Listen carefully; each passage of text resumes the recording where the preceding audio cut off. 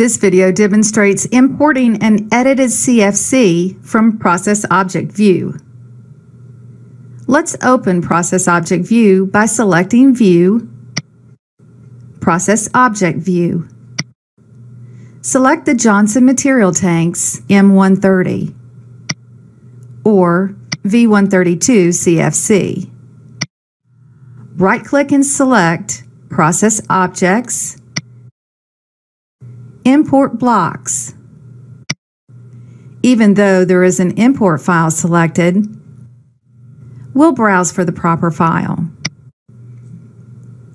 CFC V132 was previously exported and edited in Excel as the file shown ending in V132_B.csv.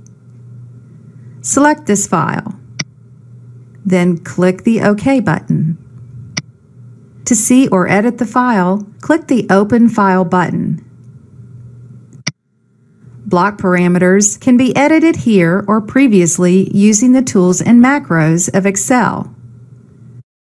Close Excel and answer no to saving the .csv file as an Excel file.